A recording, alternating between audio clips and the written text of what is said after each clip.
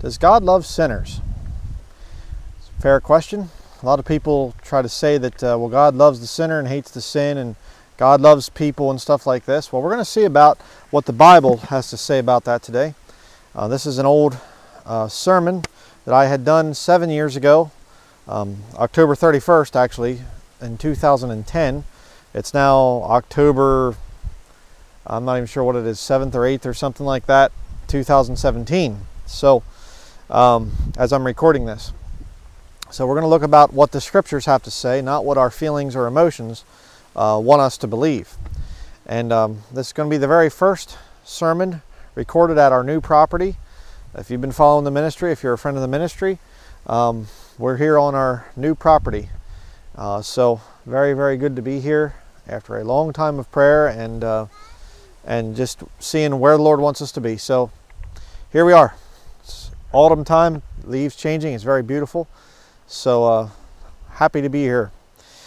Thank you to everybody who was praying for us to get to this point in our lives. So that's a little bit of an intro there.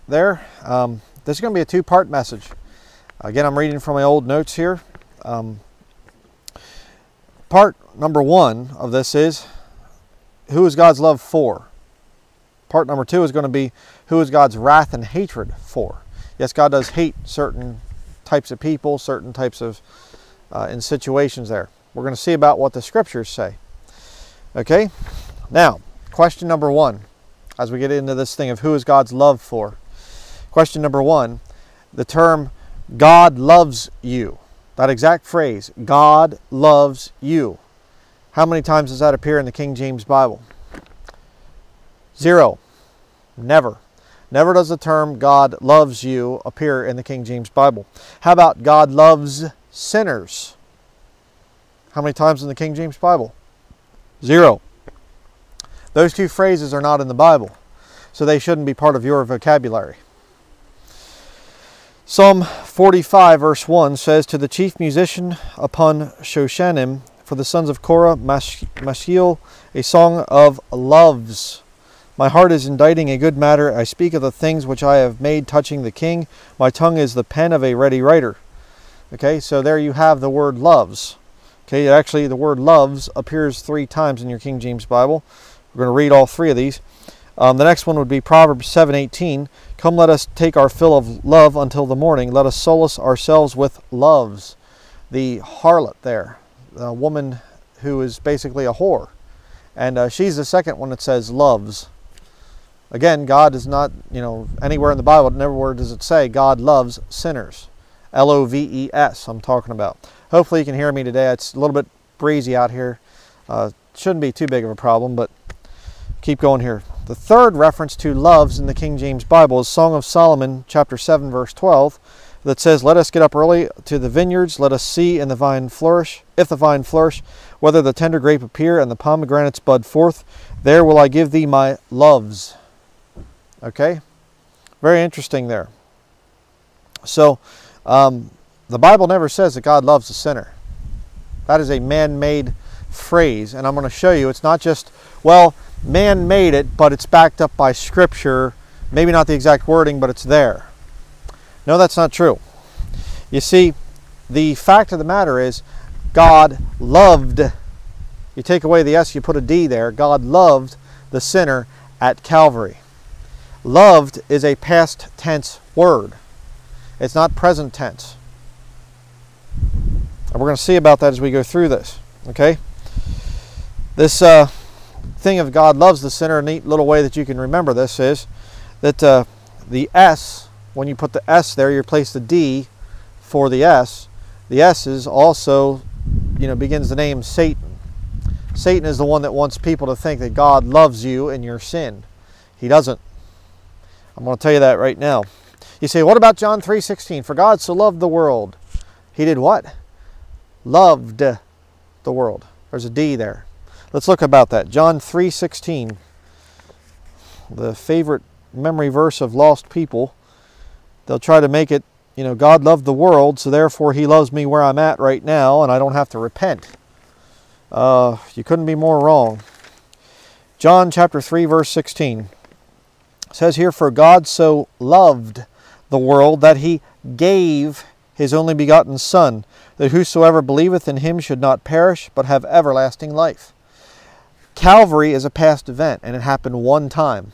It's not like the Roman Catholic Mass, Eucharist thing that teaches that it happens over and over and over again. Christ's sacrifice is a continual thing that just goes on perpetually. No, that's not true. Jesus Christ died once for sin. He isn't dying perpetually over and over and over again. And if you want God's love, it was manifest back there at the cross, where Jesus Christ died on the cross to pay for your sins. That's when God's love was manifest, right there. Romans chapter 5. Turn next in your King James Bible to Romans chapter 5. And you need to be turning in your Bible too, by the way. I say it, and a lot of people are just so used to hearing turn in your Bible, and then they don't turn in their Bible. You need to, the whole part of being or the whole thought of being a Bible-believing Christian is the Bible's your standard. And you want to make sure that some guy that's standing in front of a camera or standing up behind a pulpit someplace, no basis in Scripture for that, but some guy that's up there and he's telling you what God thinks or what this or what that, you need to be checking him in the Scriptures, seeing if these things are so. Make sure he's not lying to you. That's very important. Romans chapter 5, verses 6 through 8. For when we were yet without strength, in due time Christ died for the ungodly. For scarcely for a righteous man will one die, yet peradventure for a good man some would even dare to die.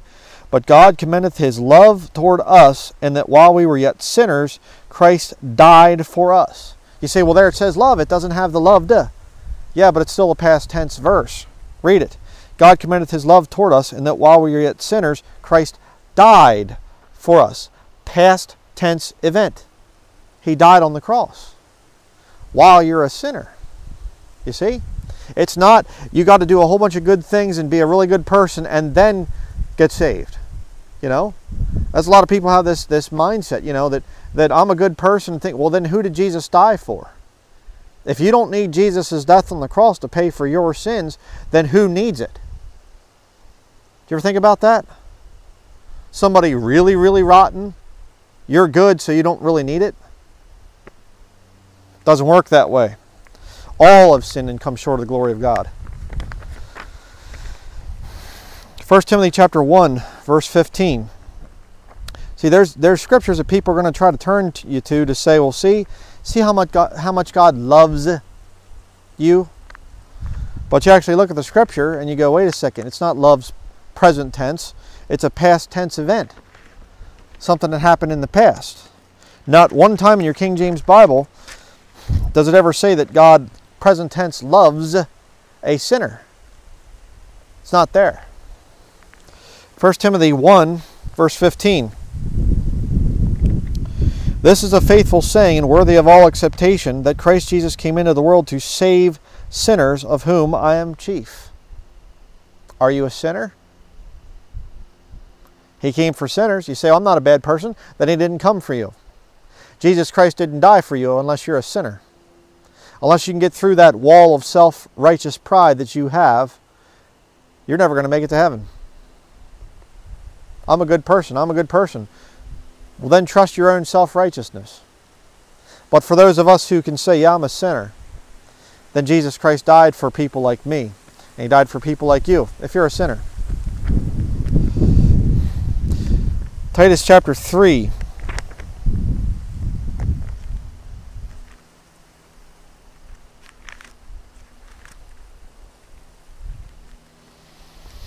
Titus chapter 3,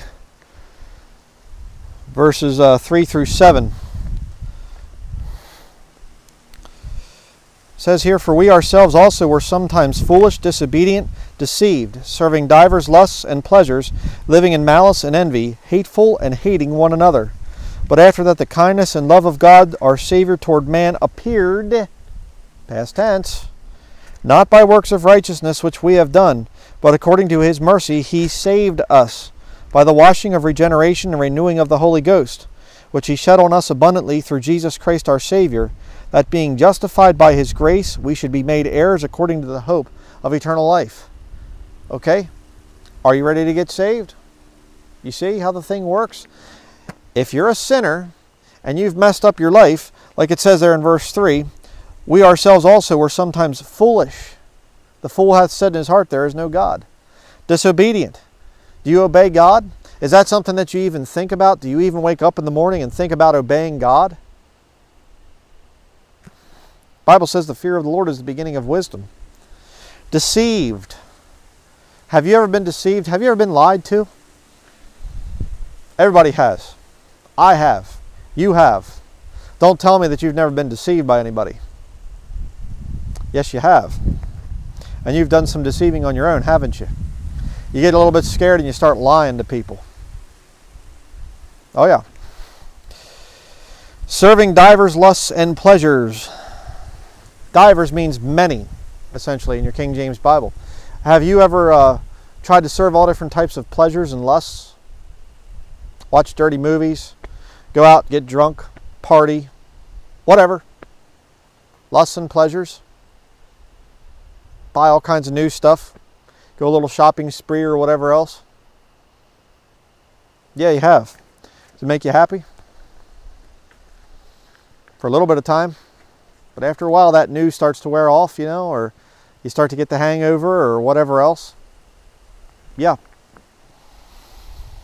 Living in malice and envy, hateful and hating one another. I find that so funny.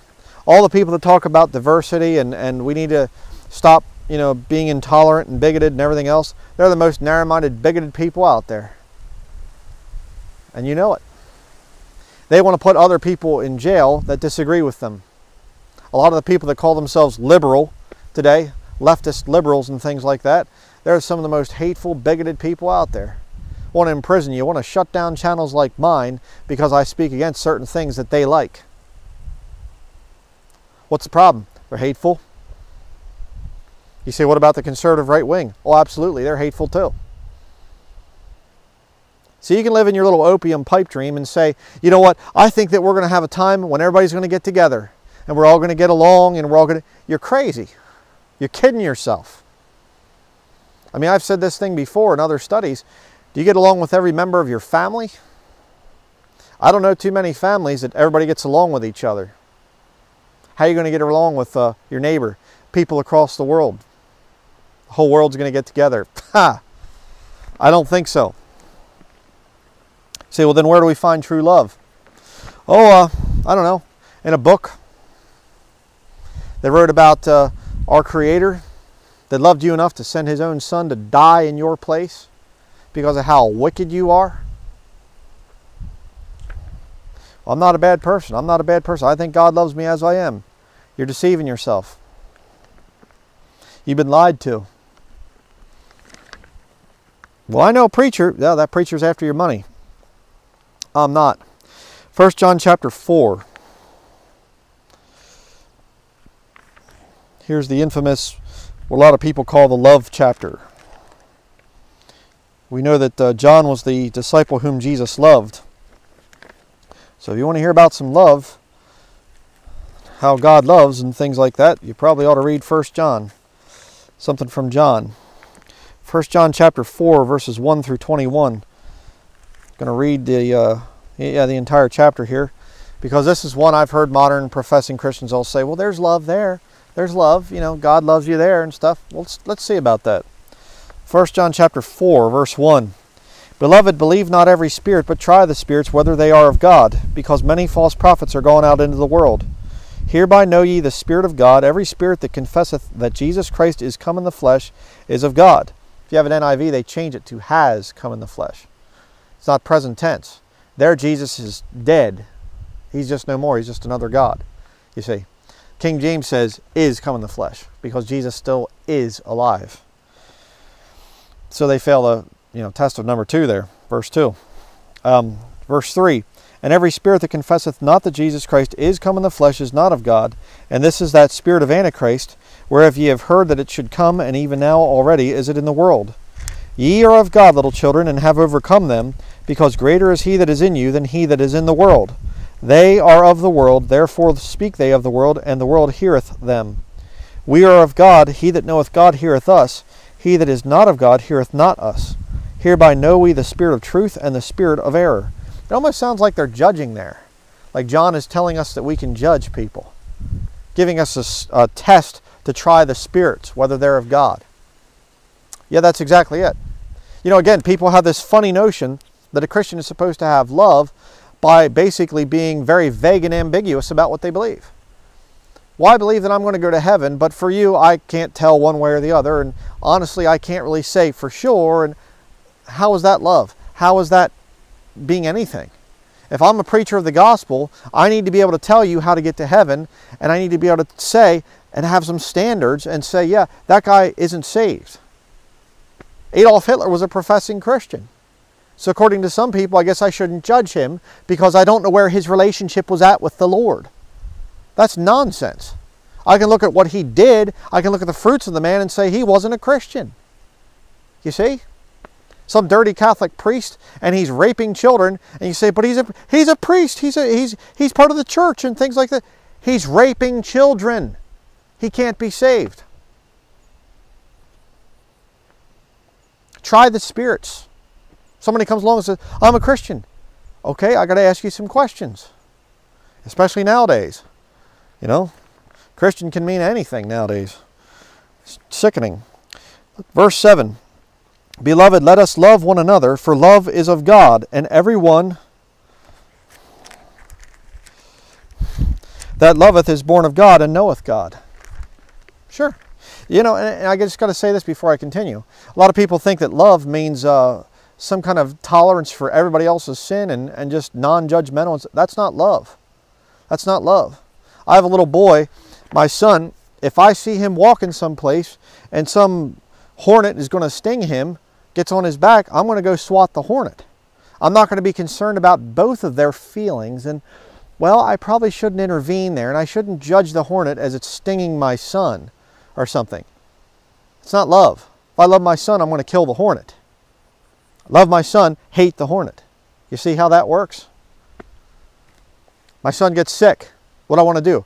I want to kill the bacteria or the virus that's made my son sick. That's what I'm going to do if I love him. If I don't love him, well, let's just be tolerant. You know, son, you're going to have to get to know the virus and overlook its things at bad, negative points, and you were just, you know, mentally ill, if you believe that way. True love requires true hatred. Verse 8, 1 John chapter 5, verse 8. Excuse me, chapter 4, verse 8. Excuse me. He that loveth not knoweth not God, for God is love. In this was manifested the love of God toward us, because that God sent his only begotten Son into the world, that we might live through him. Notice the past tense again here in these verses.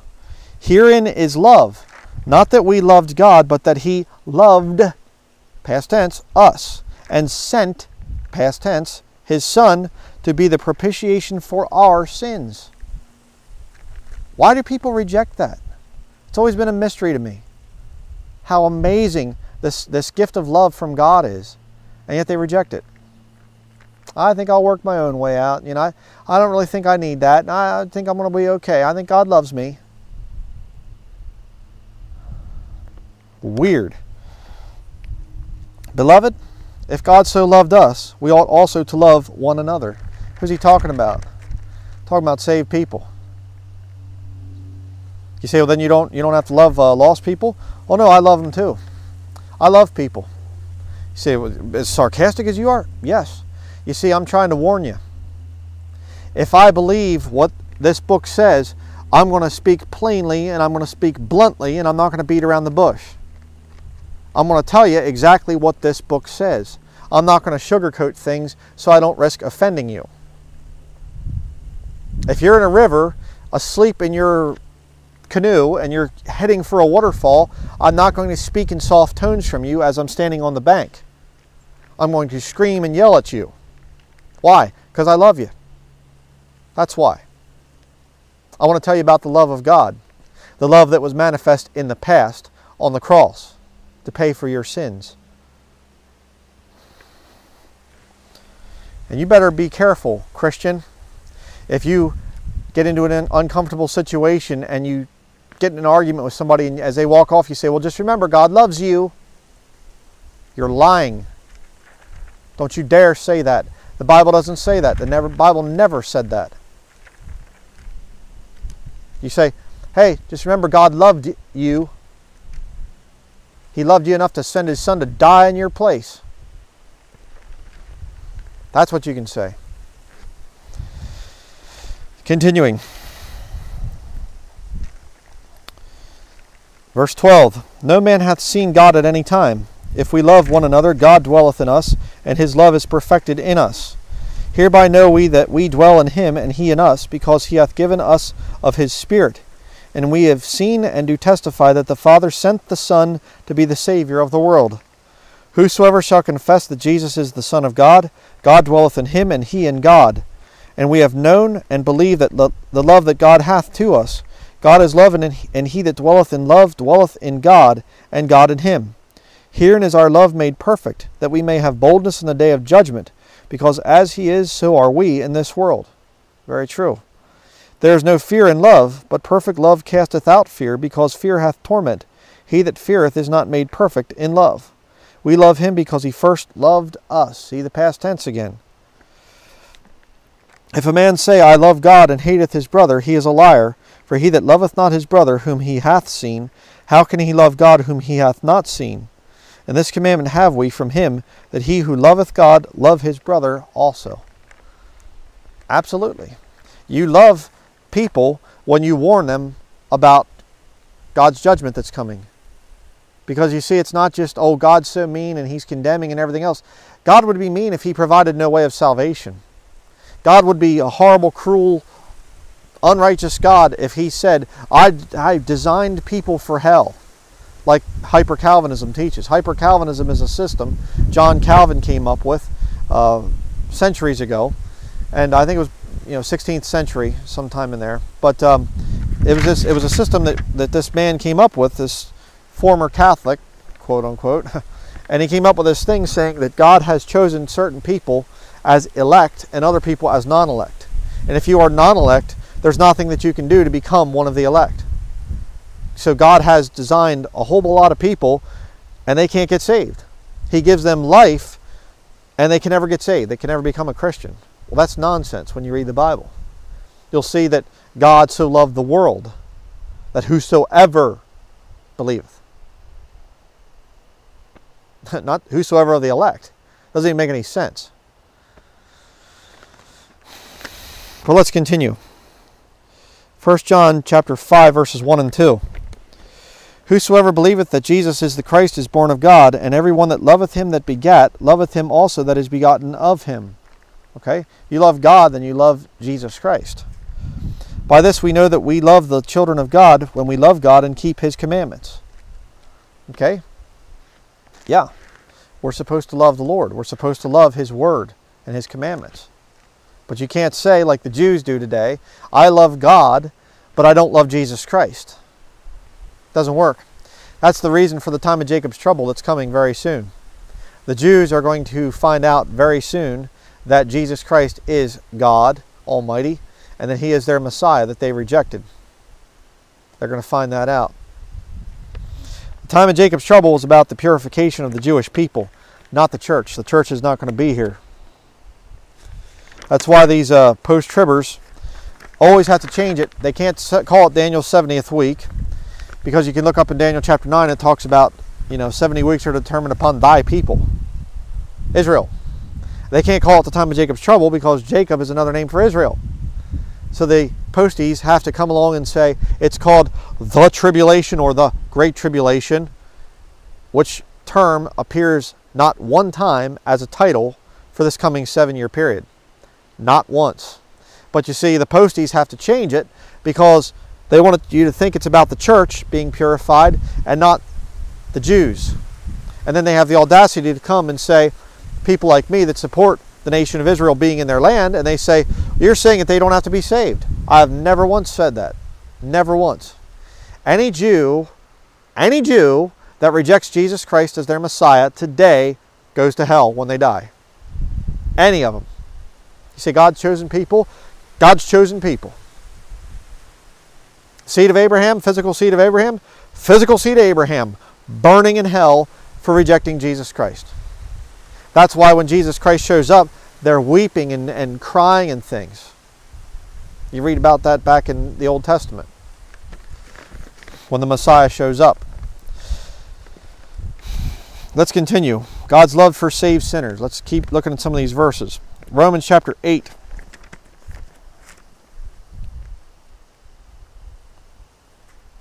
Romans chapter 8.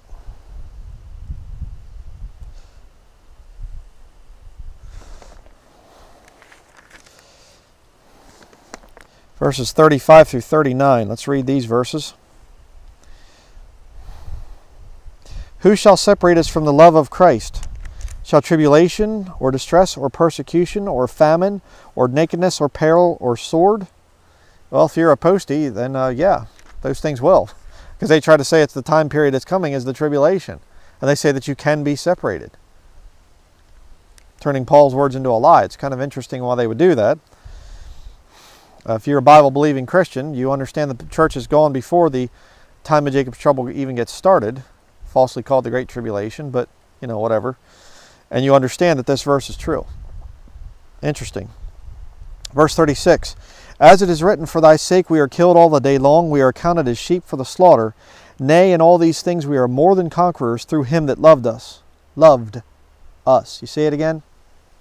For I am persuaded that neither death, nor life, nor angels, nor principalities, nor powers, nor things present, nor things to come, nor height, nor depth, nor any other creature shall be able to separate us from the love of God, which is in Christ Jesus our Lord. Do you have Christ Jesus as your Lord? Is he your Lord and Savior? You say, well, no, I just have, then you don't have God's love.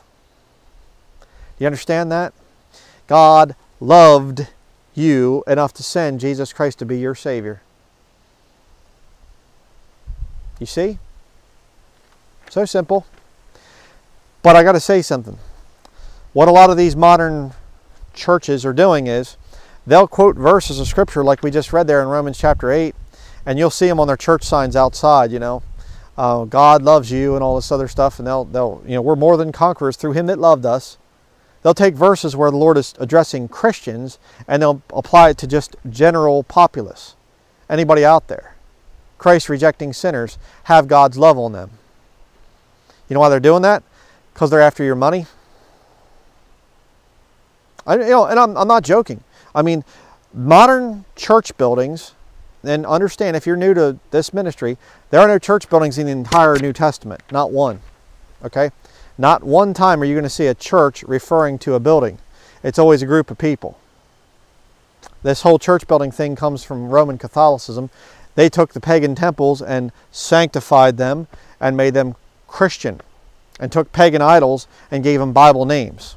So Semiramis, or Diana, these pagan deities, these women, female pagan goddesses, became Mary. Truth. And a lot of these saints, they're just Mercury or some of these other Greek gods and things like that, Roman gods and things. Yeah. Another point. But what I'm trying to say is these church buildings, if you go to them, they're going to mess you up. Just as simple as that. And they will lie to you they'll take verses that are for saved Christians and apply them to you if you're lost. Try to make you think that God loves you. God doesn't love you if you're lost. He loved you enough to send his son to die on the cross in your place. 1 Corinthians chapter 2.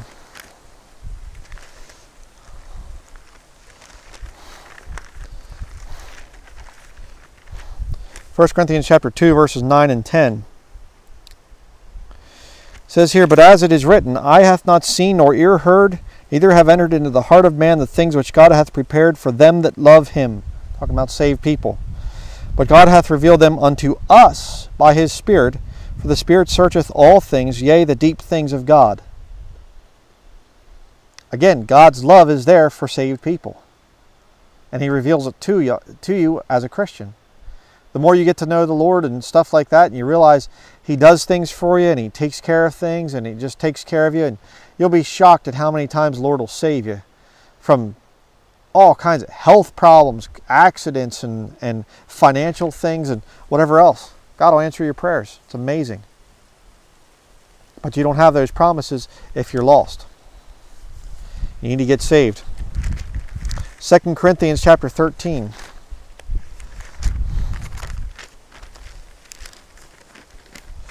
Second Corinthians chapter 13, verses 11 through 14. Finally, brethren, farewell. Be perfect, be of comfort, be of one mind, live in peace, and the God of love and peace shall be with you. Not you and the lost. Just saved people. Greet one another with an holy kiss. All the saints salute you. The grace of the Lord Jesus Christ and the love of God and the communion of the Holy Ghost be with you all. Amen. God's love for saved people, not for lost. You better get a hold of that. Now let's look at the second part of this study. God's wrath and hatred. Say hatred? Hate? You know? I mean, again, think about this whole modern thing of hate is just, you say hate and people go, oh, like some kind of weird, like, oh, it's some evil thing to even say the word hate. You know? And I love to say to these people, I say, do you hate crimes? You know? Crazy. But does the Bible actually teach that God hates anything? God's wrath and hatred. Let's go back to John chapter 3. You know, we read John chapter 3 verse 16 earlier. Let's go back. Let's read some verses after John 3:16.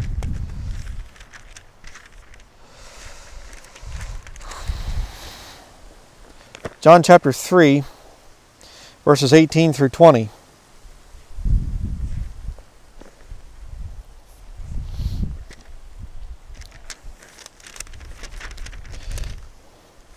Okay, it says here, he that believeth on him is not condemned, but he that believeth not is condemned already, because he hath not believed in the name of the only begotten Son of God. You're condemned when you hear the gospel the first time, and you say, no, I don't know. You're condemned. You're on your way to hell. It isn't a lifetime of wickedness and rejection of Jesus Christ and whatever else that earns you hell. It's the first time that you hear the gospel clearly presented to you and you reject it. You are under God's condemnation. You can still get saved. You can still repent. But you're under God's condemnation. You need to think about that. Verse 19, and this is the condemnation, that light is come into the world, and men love darkness rather than light, because their deeds were evil. Yeah. For everyone that doeth evil hateth the light, neither cometh to the light, lest his deeds should be reproved. I saw an article here just recently over in England, I think in London actually, I think it was. And there was a guy on a public train, and Christian, Bible believer, from what I was able to ascertain from the article. And he stood up and he said, I'd like to talk to you people about Jesus Christ and how he died for your sins. And you know, he started to try to just give a little witness. Something that was very common years ago. And this article said people screamed, and literally it was at a train stop. People literally screamed, ran over and pried the doors open and were jumping out of the train down onto the tracks. And the police, I guess, had to come, and they had to stop and say, don't step on the tracks. If you touch both tracks, you'll get electrocuted. You know? And they're, what's going on? And people were like, he's trying to kill us. He's trying to kill us. He said he was going to murder us and everything. And there were a few people that had some common sense on the train, and they were saying, he didn't say anything about killing us. He was just talking about Jesus and the Bible. But see, it's gotten so bad that people think that anyone that is going to judge their life is just this hateful, evil, terroristic, suicide bomber or something ridiculous like that. It's ridiculous. Why? People don't want to come to the light. They love darkness rather than light. That's the whole truth of the matter. It's pretty bad.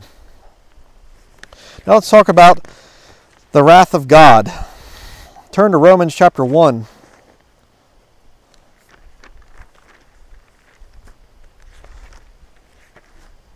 See, if it was just love, if that's all it was, just this message of love, where God loves you just as you are, He just loves everything about you like a nice, gentle father. He looks down at you as you're watching your porn or getting drunk or fornicating or sodomite or some guy dressing like a woman or some woman dressing like a guy and whatever other things you do. God just looks down and just goes, "Oh, I love you."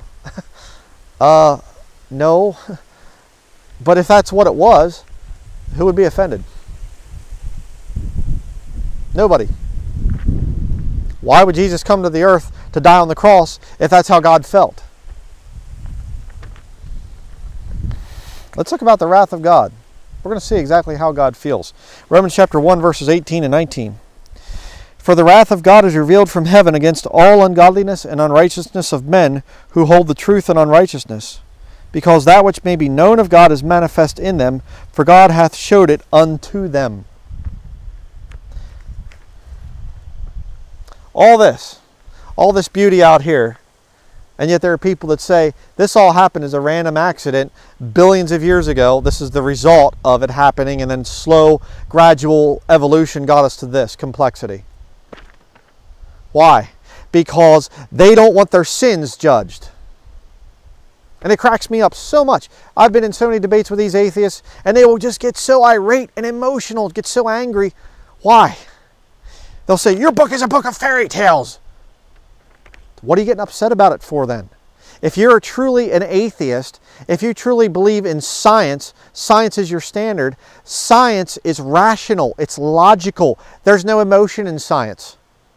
I mean, when's the last time you saw some scientist and he's going around, I'll just do it this way.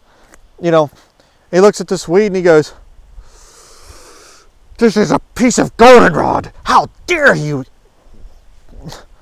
What is that?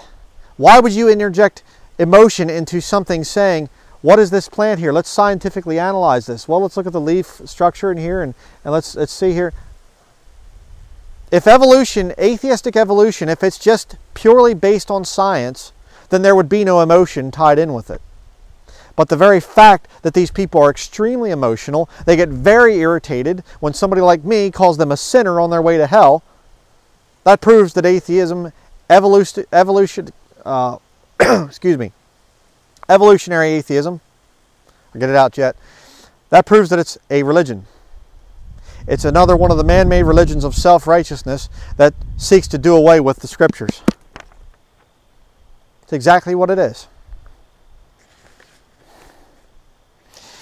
Go on to the next verse here.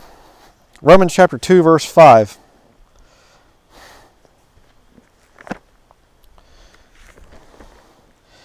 But after thy hardness and impenitent heart treasurest up unto thyself wrath against the day of wrath and revelation of the righteous judgment of God, who will render to every man according to his deeds. To them who by patient continuance in well-doing seek for glory and honor and immortality, eternal life. When you seek for it, where do you look for those things there? Glory, honor, immortality, eternal life. Who's the author of eternal life? The Lord Jesus Christ. When you seek for salvation, in other words, you're going to go to the cross and nowhere else. You gave up on yourself a long time ago. Verse 8, but unto them that are contentious and do not obey the truth, but obey unrighteousness, indignation and wrath, tribulation and anguish upon every soul of man that doeth evil, of the Jew first and also of the Gentile.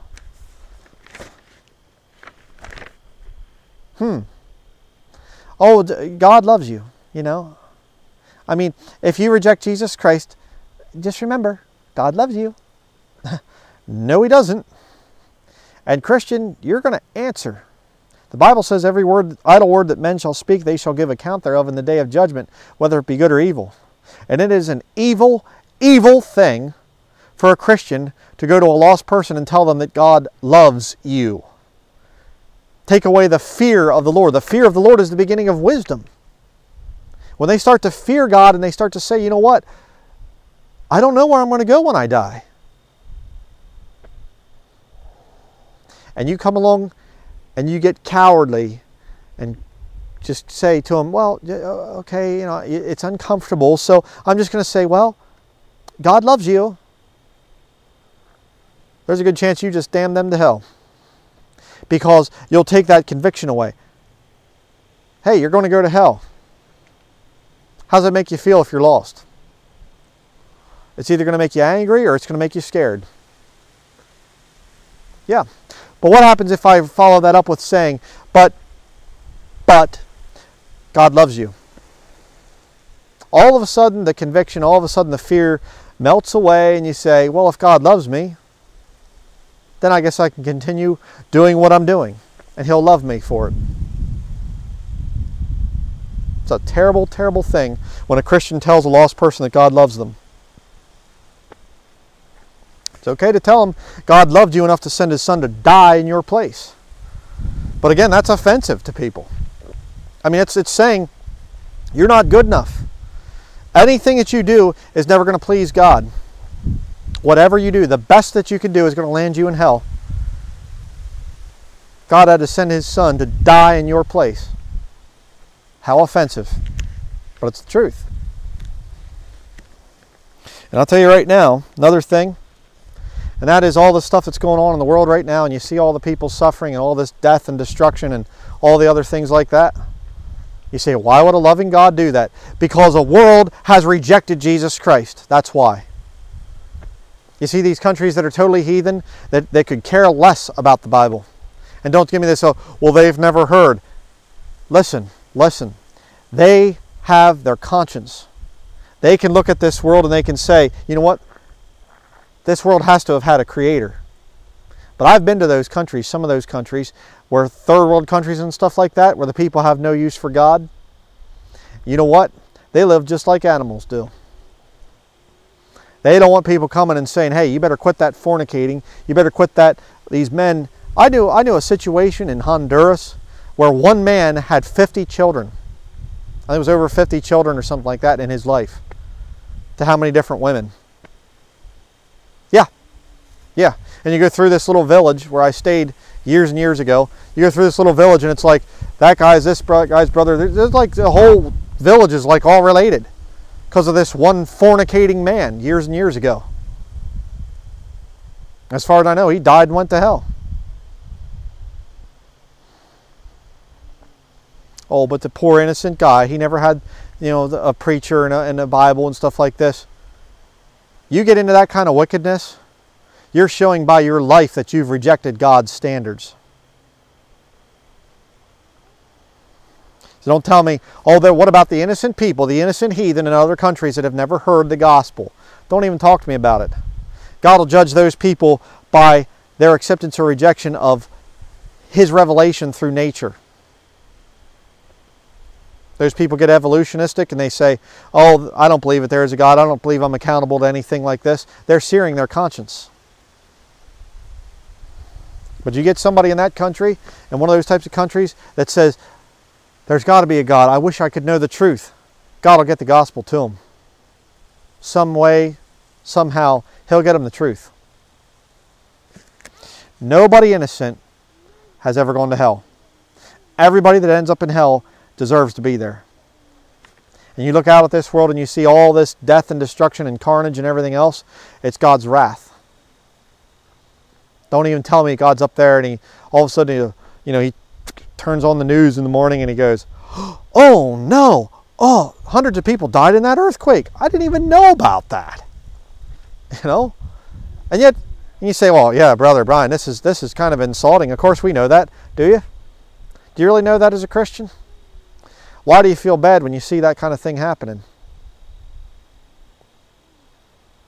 Wicked countries, wicked areas and stuff like this that have rejected Jesus Christ, don't want anything to do with Jesus Christ, and God says, boom, axe falls, it's trapped under building, and you say, where can I send my check to? Excuse me? It's a weird situation. I mean, it's a good thing that Christians aren't going to be in the time of Jacob's trouble, because Christians would probably go out and be trying to help people fix up their homes after God just destroyed them in His plagues. It's a weird system. Ephesians chapter 5.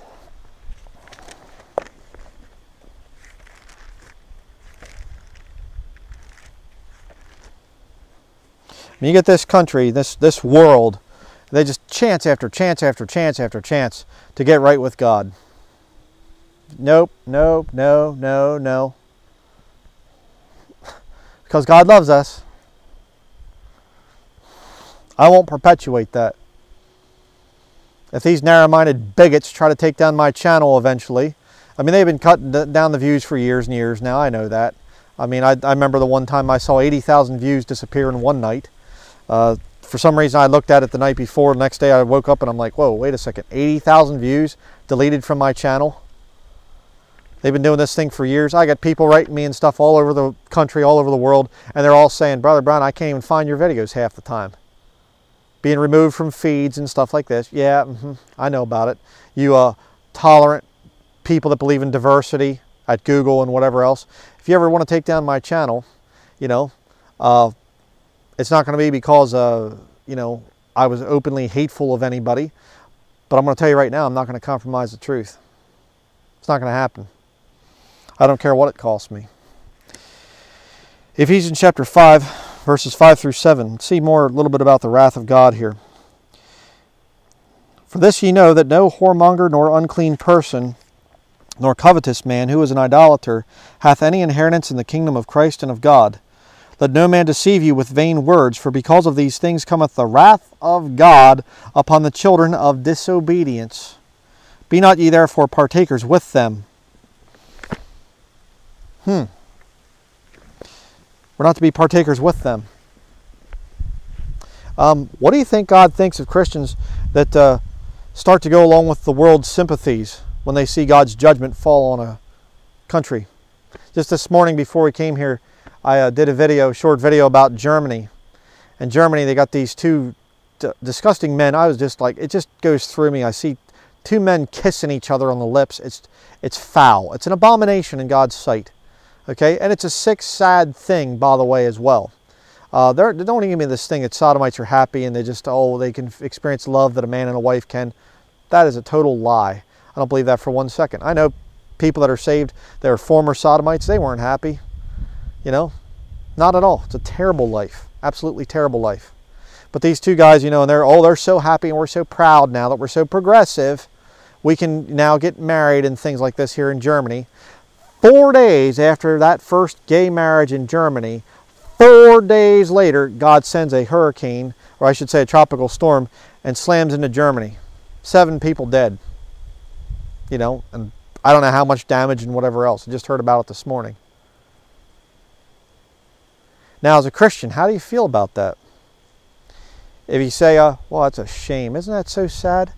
Boy, I sure do feel bad about the people in Berlin that have had to suffer this terrible...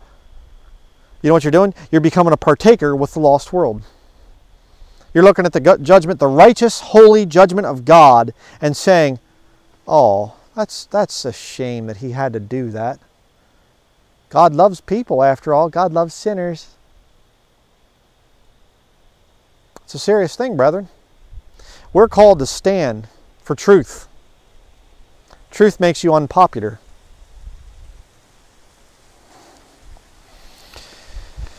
Continuing, Colossians chapter 3.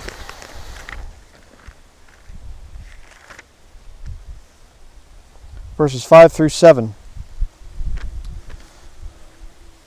It says here, mortify therefore your members which are upon the earth, fornication, uncleanness, inordinate affection, evil concupiscence, and covetousness, which is idolatry. For which things' sake the wrath of God cometh on the children of disobedience.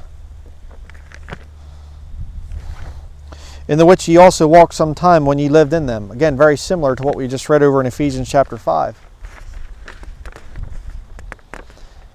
Very interesting.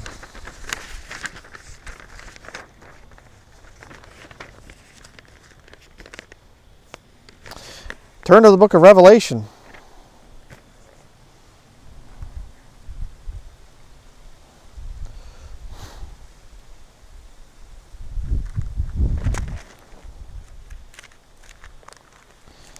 Revelation chapter 14.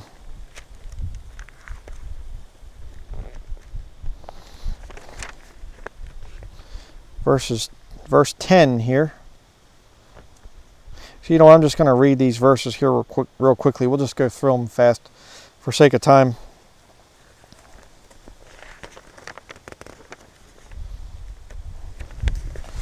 I want to get through this.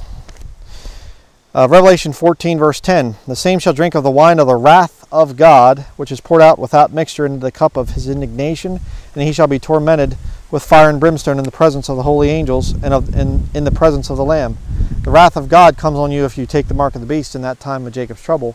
And in that time, you take that mark, you worship the beast and his image, you're done. You're finished. There is no forgiveness in that time period. Revelation 14, verse 19.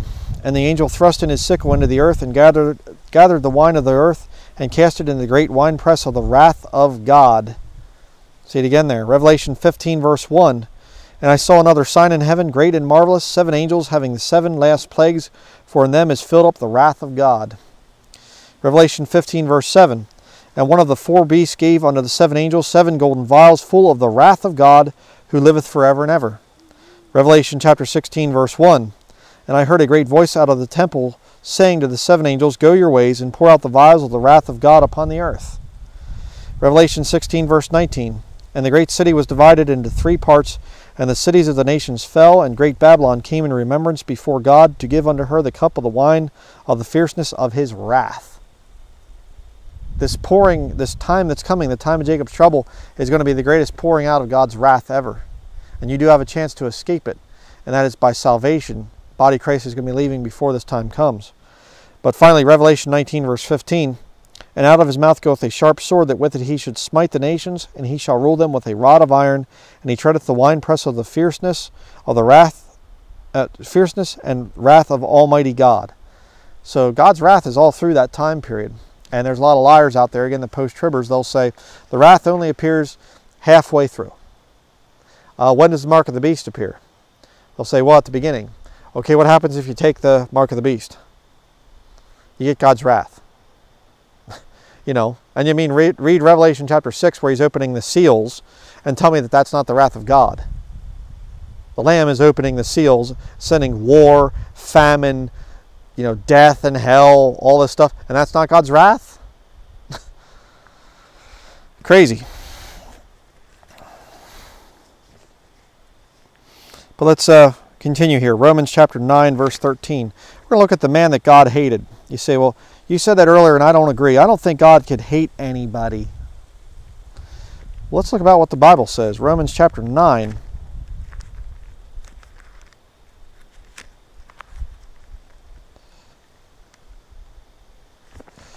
Romans 9.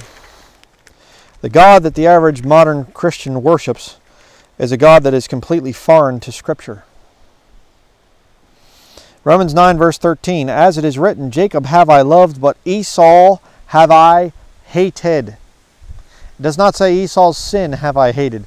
Esau have I hated.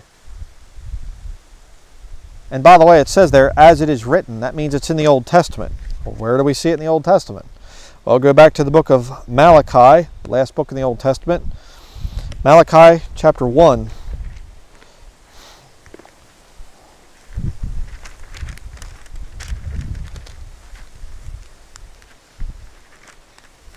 Malachi 1, verses 2 and 3. I have loved you, saith the Lord, yet ye say, Wherein hast thou loved us? Was not Esau Jacob's brother, saith the Lord? Yet I loved Jacob, and I hated Esau, and laid his mountains and his heritage waste for the dragons of the wilderness. God hated Esau. Wonder why. Genesis chapter 25. Let's see why God hated Esau.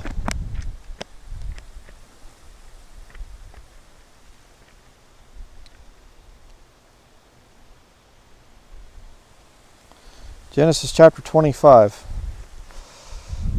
verse 24 through 34. It says here, And when her days to be delivered were fulfilled, behold, there were twins in her womb. And the first came out red all over like an hairy garment, and they called his name Esau. You see the birth of Esau. And after that came his brother out, and his hand took hold on Esau's heel, and his name was called Jacob. And Isaac was 80 years old when she bare them. And the boys grew, and Esau was a cunning hunter, a man of the field, and Jacob was a plain man, dwelling in tents. And Isaac loved Esau, because he did eat of his venison, but Rebekah loved Jacob. And Rebekah sawed pottage And Jacob sawed pottage, and Esau came from the field, and he was faint. And Esau said to Jacob, Feed me, I pray thee, with that same red pottage, for I am faint. Therefore was his name called Edom. And Jacob said, Sell me this day thy birthright. And Esau said, Behold, I am at the point to die, and what profit shall this birthright do to me? And Jacob said, Swear to me this day. And he sware unto him, and he sold his birthright unto Jacob. Then Jacob gave Esau bread and pottage of lentils, and he did eat and drink, and rose up and went his way. Thus Esau despised his birthright. Why on earth would you sell your birthright for something to eat? I mean, you know, this land here, the Lord gave us this land, and suppose one of you came and I'm out working here on this land, and well, I'm so hungry, and you got a thing of beans there, making up some baked beans or something like this. It says there, pottage of lentils. Okay, lentils being, you know, beans, bread and pottage of lentils, and you got some bread, you know, and some beans. You're making it, and you come and you say, and I say, man, I'm hungry. Could I have some of that food? You say, sure. Just sign over the deed to this property. Let's just say that my father, you know, my dad gave it to me or something like that, and I'd be like, I don't care, whatever. Just, you know, here, sign it. Okay, give me something to eat.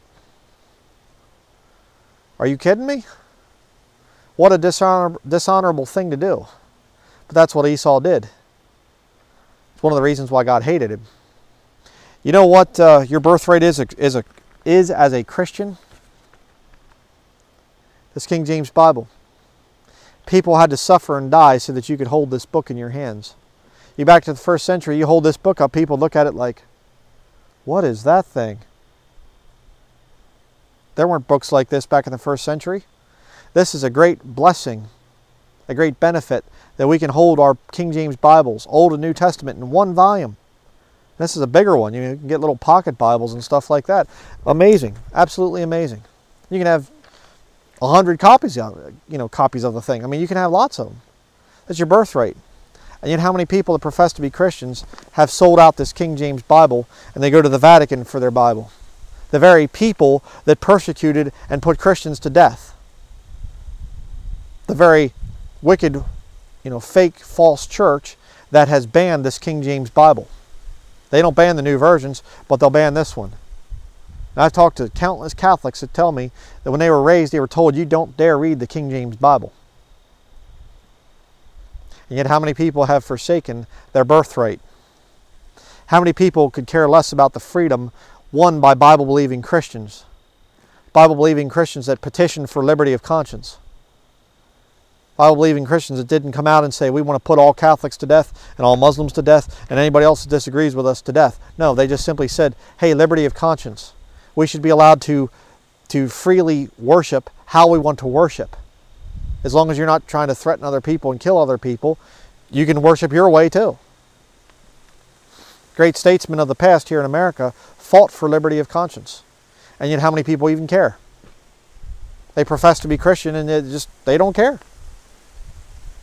They're the type of people that come out and says God loves sinners. They don't want to be controversial. They sell their birthright. Genesis chapter 26.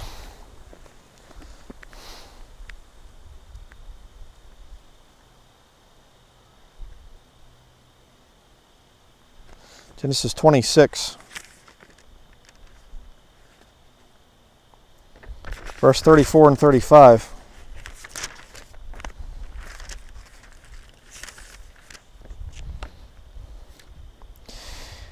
And Esau was 40 years old when he took to wife Judith, the daughter of Beri the Hittite, and Bashemath, the daughter of Elon the Hittite, which was a grief of mine unto Isaac and to Rebekah.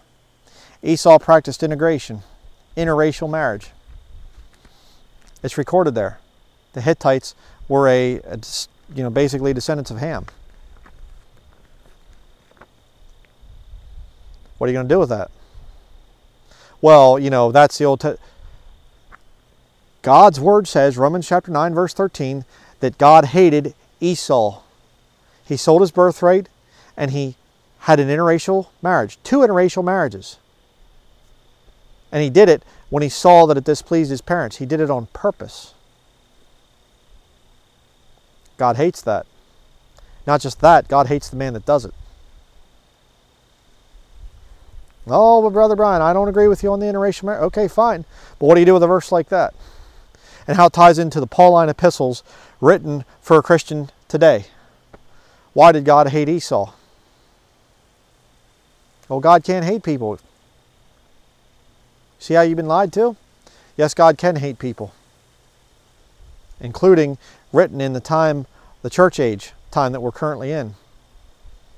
The greatest time period of God's grace ever. Something to think about. Ephesians chapter 6 verses 1 through 3. I'll just read it here. I have it typed out.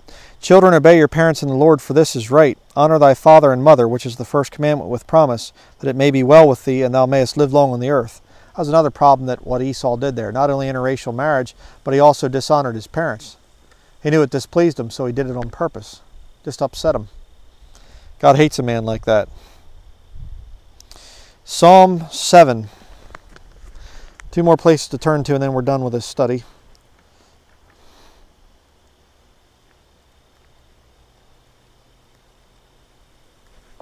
Psalm 7.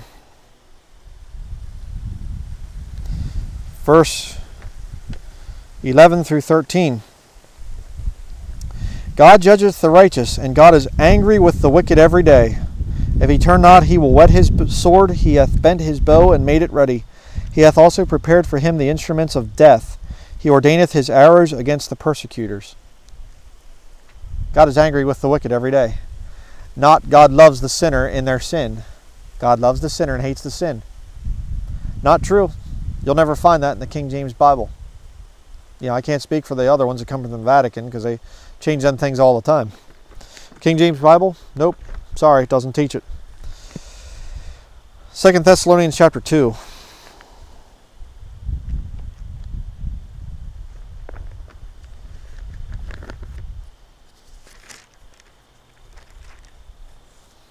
Second Thessalonians chapter 2, verses 10 through 11.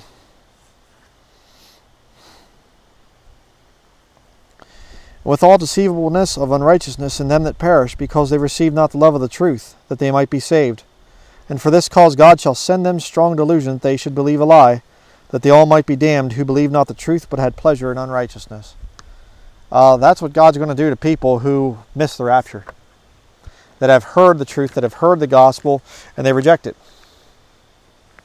You see, when you come to this channel, and you watch these videos, you watch these sermons, and I've seen lost people, they'll watch sermon after sermon, they'll just, you know, hey, I agree with some of what you're saying, but you need blah, blah, blah, blah, blah. That's a very dangerous thing to do. You see, what you're doing is, you're not rejecting me, you're rejecting the book. The Bible says you need to be saved. You need to put your faith in Jesus Christ. You need to come to God broken as a sinner. Have you done it? So, no, not yet. I think that God's love is for me. No, it isn't. The day that you reject Jesus Christ, the first time that you hear the gospel and you reject it, God's wrath is there for you. It's a very, very serious thing. And for you as a Christian, the Bible says in 2 Corinthians 5:11, knowing therefore the terror of the Lord, we persuade men. But we are made manifest unto God, and I trust also are made manifest in your consciences. Knowing therefore the terror of the Lord. Are you ashamed of the terror of the Lord? It's rough sometimes, doesn't it? Yeah, I just want to say something else about this this whole thing of this disaster relief stuff and whatever else, you know, and Puerto Rico has just been destroyed and they don't have power and they don't have running water and they don't have all this other stuff and things. I'm not judging everybody that lives there, but just there's another thing we need to look at here. 2 Thessalonians chapter 3. Let's see where the verse is here. Verse 10. 2 Thessalonians chapter 3, verse 10. For even when we were with you, this we commanded you, that if any would not work, neither should he eat. You know what a Christian's attitude should be towards this, all this hurricane stuff and whatever else, and these quote-unquote natural disasters and all this stuff? So funny, because you know, you have this out here they call Mother Nature, and yet if it's a terrible storm and things get destroyed, they call it an act of God. Kind of funny, loving mother, but when things go bad, then it's God's fault. Kind of interesting how that works. But you see, as Christians, we have to keep in mind that when something bad happens to a country that's lived in wickedness and had all kinds of sin and things like that, the Bible says if any man's not working, you're not supposed to feed him. Well, if some country's judged by God, if something happens to a country that's turned their back on God and it's wicked, you don't go in there and say, hey, let me help you. Can I help you? You don't do that. But what a lot of Christians do is they fall for this modern, politically correct thing. They act just like the lost world. I'm not saying we should take joy in it. I'm not saying, ha, ha, ha, look at those people suffering. I'm not saying that. But what I'm saying is we should be very quick to say, you know what? God's judgment has fallen on that country. God's judgment fell on Germany. A lot of these other countries and things, America passed the sodomite marriage thing a while back, and you get the whole western coast is like on fire and burning, fires everywhere out there. You get the Midwest, it's got flooding and then droughts and all kinds of stuff. You get the southeast, you know, Florida and Georgia and other states in there, you get flooding and hurricanes hitting it and stuff, wiping all kinds of things out. Texas getting hit with, you know, what was it, Hurricane Harvey or whatever, you know. New England states and things like this get hit with bad winters and whatever else. Why? Because God's judgment has come to America. But the temptation is there for you as a Christian to say, but God loves you. We can't say that as Christians. We have to be there and say, God loved you. Are you a sinner? How dare you talk to me that way? Then the wrath of God be upon you. Just as simple as that. And when you get destroyed, and when things are bad for you, I'm going to tell you about the gospel.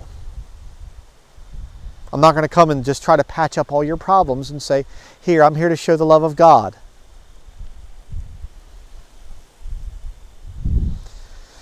So that's going to be it for this study. This is one I've been wanting to redo for a while, just simply to get it away from the, you know, to instead of just audio, to have actually a real sermon. So just re-recorded that one, and just such a challenge because it's so easy to get drawn into that as a Christian and get into this thing of God loves you and don't worry about it and stuff. God is angry with this nation. God is angry with your nation, whichever nation you're in. There's not any good nations left anymore. Okay? They're all under God's condemnation and God's wrath and His judgment. And it's only going to get worse as time goes by. And we're going to have to stand up. And if it means, you know, whatever, persecution coming on the body of Christ, okay. I mean, be loving. You don't have to go out there and say to the sodomites all kinds of nasty names and stuff that don't appear in Scripture. No, just call them sodomites and say God is not for sodomy. God's not for sodomite marriage. Whatever it costs you, stand by the book. Stand by the Word of God. All right? Thank you very much for watching, and we will see you in the next study.